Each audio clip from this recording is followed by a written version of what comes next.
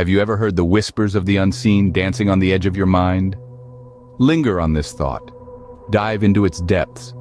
Picture a midnight convocation, a clandestine congregation of comrades, knotted together by the unbreakable bonds of friendship. Their eyes are as wide as saucers, sparkling with childlike curiosity, and their hearts pound like drums in a rhythmic symphony of anticipation. They huddle together, their bodies casting long, obscure shadows on an ancient, worn-out wooden floor that groans under the weight of the palpable tension that fills the room like dense fog. The flicker of a single candle, the room's only source of illumination, throws a ghostly, otherworldly glow on their eager, expectant faces. Each one of them is mesmerized, drawn in like moths to a flame by the mysterious and enigmatic object that sits like royalty at the center of their circle, a Ouija board.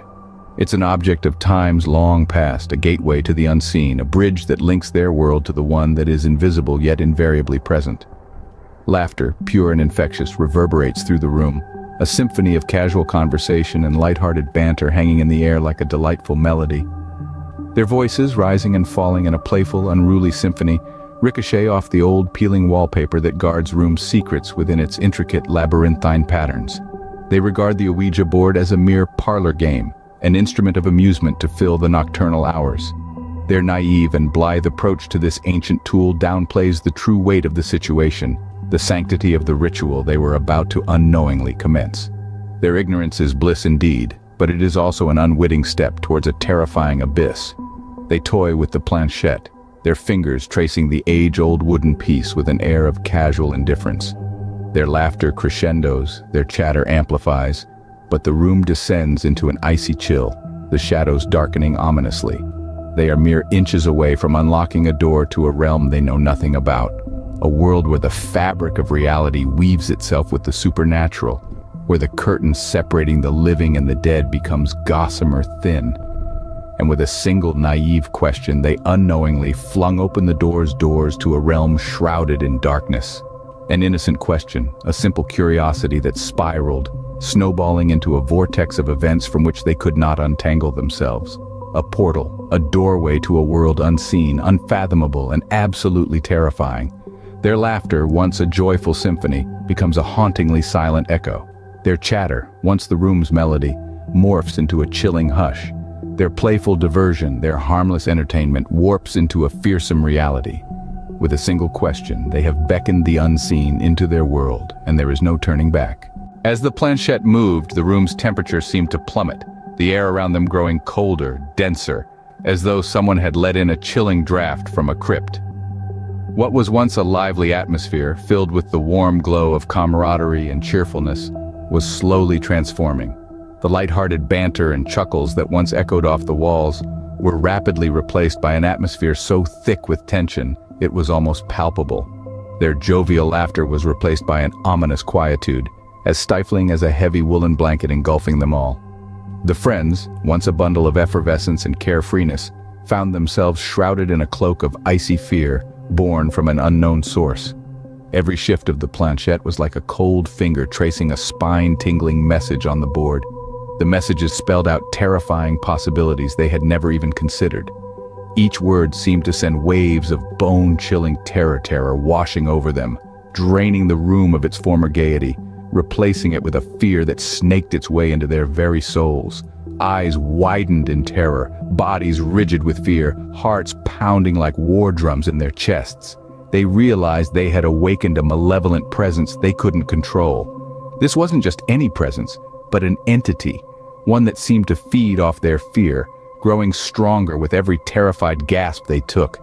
Each whisper, which at first seemed like a harmless gust of wind, gradually intensified, morphing into a tumultuous storm of hostile intentions. This malevolent force was unseen, yet its icy touch was undeniably felt by all. This entity, this uninvited intruder, seemed to play them like puppets, reveling in their mounting apprehension and terror. The room, once echoing with laughter and jocular exchanges, was now a stage for this sinister force to perform its terrifying act. The sounds of joy and shared jokes had been replaced by a deafening silence, filled only by the echoes of dread. Their laughter, their smiles, their cheer, all were swept away by a tidal wave of pure terror. Each friend was manipulated by fear, trapped in a nightmarish reality they hadn't signed up for. The planchette moved again, each of its movements sending ripples of terror through each individual. Their laughter was replaced by torment, their smiles by stark terror. Each face was a mirror reflecting the same fear. Each heart pounded with the same dread. The jovial setting was replaced by an eerie silence that bounced off the walls, the cold whispers of an entity far more terrifying than anything they could ever fathom. The room, once filled with laughter and light, had now become a dimly lit stage for an ominous, uninvited. The spirit, once a whisper, now roared in their minds, an unbearable symphony of terror. It was suddenly as if a once gentle zephyr had mutated into a catastrophic hurricane, ripping through the tranquil fortress of their subconscious with an unyielding, rampant fury. The friends, all four of them, found themselves trapped in the vortex of this psychic maelstrom, their hearts pounding like tribal war drums reverberating through the cavernous halls of their dread. In their desperate struggle to close the portal, their movements became a chaotic ballet, a dance of terror. Their hands trembled fiercely as they fought to control the planchette, its trajectory determined by the tempestuous gusts of the spirit's wrath. It was a frenzied tango of desperation, orchestrated on a stage where the penalty of a false step was too horrifying to envision. They chanted, their words of supplication echoing into the storm, a desperate hymn seeking sanctuary. They pleaded, their voices fragile against the gale of the spirit's roar, like porcelain ornaments threatened by an unyielding storm. Each word, each plea was a testament to their terror, their hope, their steadfast determination not to yield. Then they demanded.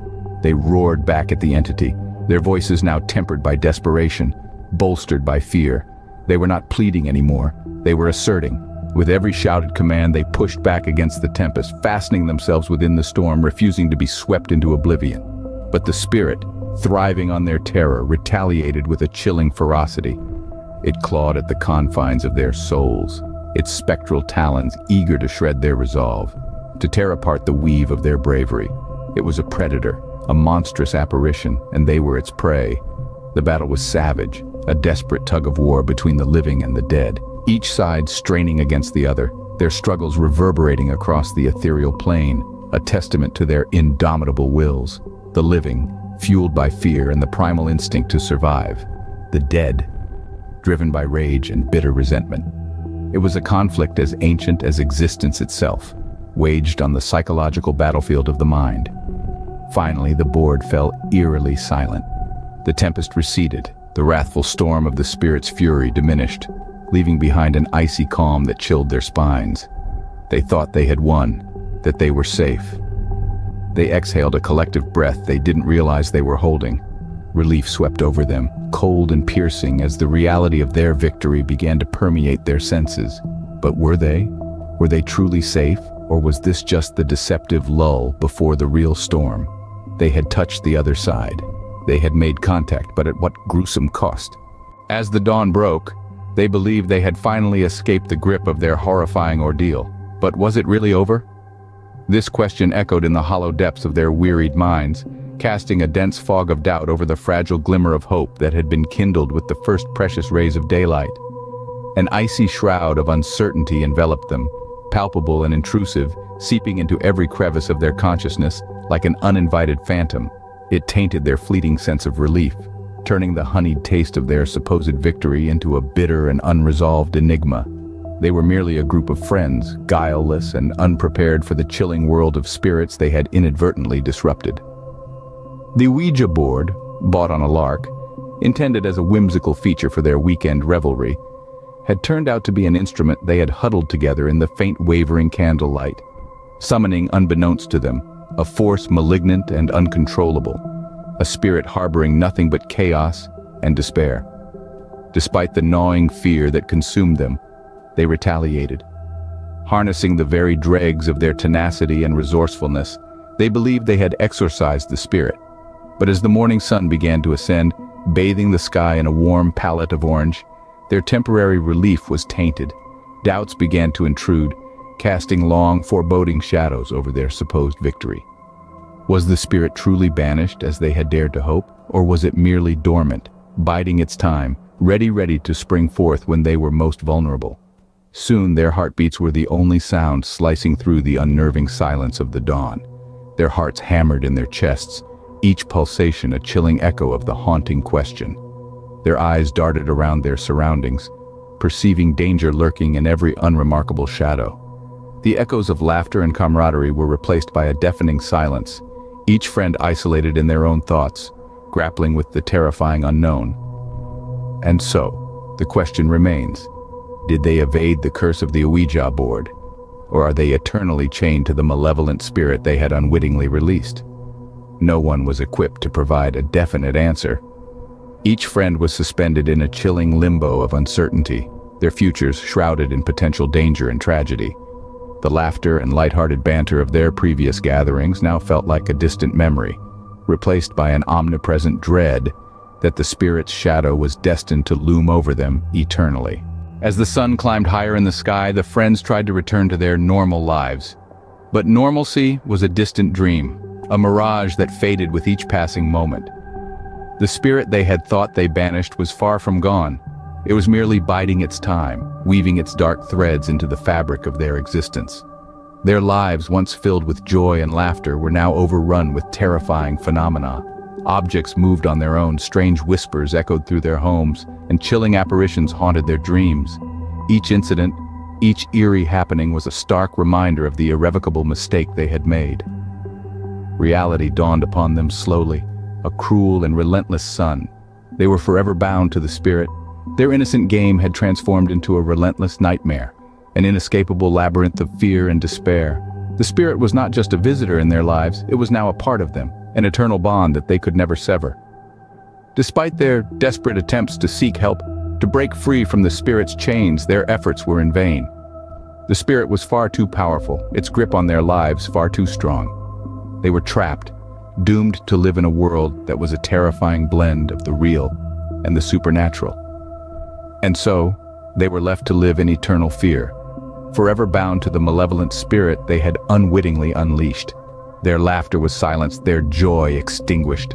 Their lives were no longer their own, but merely a stage for the spirit's malevolent game.